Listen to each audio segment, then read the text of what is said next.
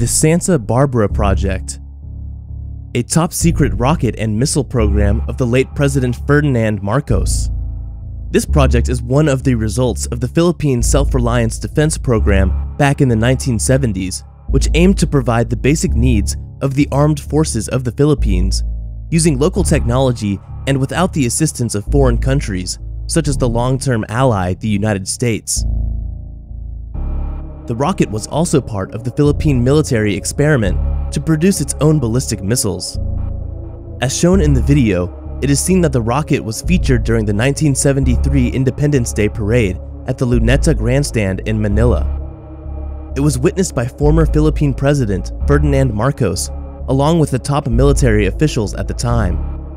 Even though it was still in development and experimentation stage, that project was one of the achievements and proofs that the country has aspirations on becoming self-sufficient in terms of military technology. Back on March 12, 1972, the rocket named Bong Bong 1 was successfully launched at Caballo Island near Corregidor in Manila Bay and was successfully retrieved from the South China Sea.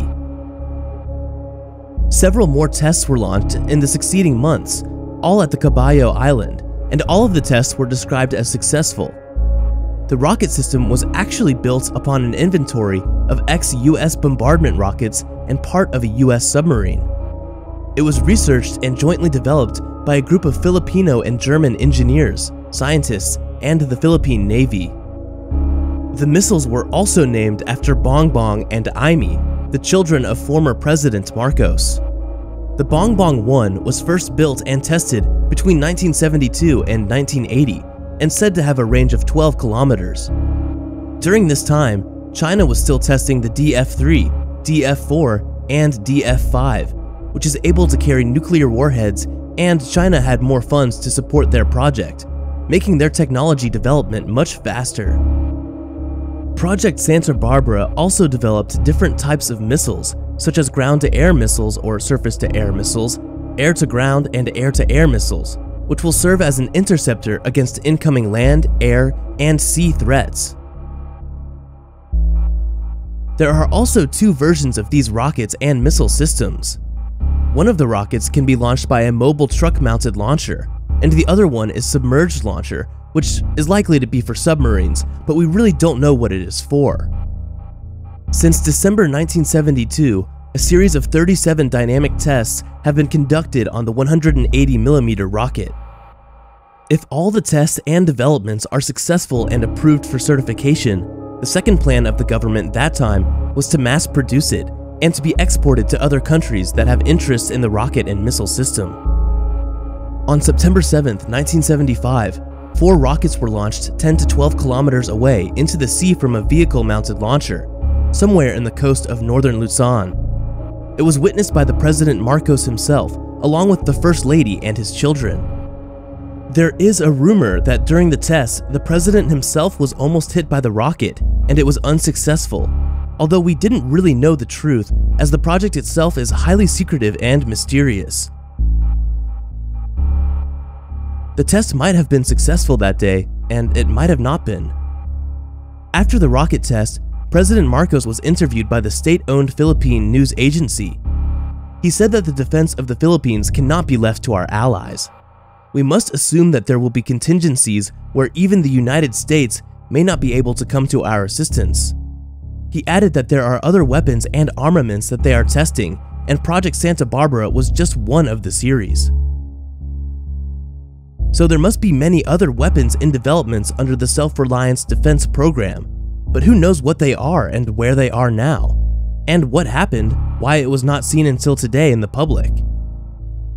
At that time, the president is also reportedly concerned about its relations with the rest of Asia, when there were negotiations with the United States to install American military bases on Philippine soil. During those days, only the Philippines, Japan, and South Korea had the United States military bases in the whole of Asia.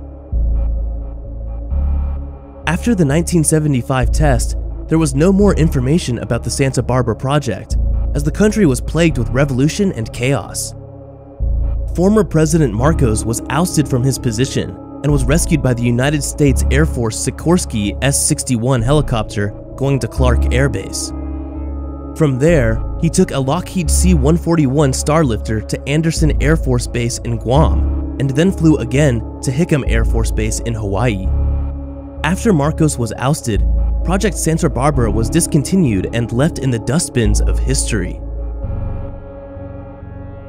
There are some critics asking to ban and stop the project, as it was only intended for the development of nuclear weapons. That is why the project was scrapped, because the new 1987 Constitution of former President Corazon Aquino forbids the use and keeping of nuclear weapons in the Philippines. Back to this day, KBL, which I actually don't know what they are, or they might be a political party in the Philippines, published that they have a leak from their military insider that a team from the Armed Forces of the Philippines Weapons and Tactics, Department of Science and Technology Weapons Engineering Specialists, and Rafael Advanced Defense Systems of Israel are working jointly to reopen and reactivate the late Santa Barbara project. We really don't know if this is true, as this report has been years ago. In my own opinion, it's a noble and patriotic objective to revive the program, but it is simply a little bit impractical. The program itself is already almost 5 decades old, and it might be better to start a new program in the future. It would also cost billions of dollars to develop such kind on our own, and would take years to perfect an indigenous technology, and then establishing a manufacturing base for it. As of now, the best option for the country is procuring weapons from other countries and include technology transfer in the deal. In that way, it would be a lot easier and more practical if the country wants to develop its own. The country also has a very limited budget as of this time, but maybe someday in the near future, this country will have another chance in developing its own military technology.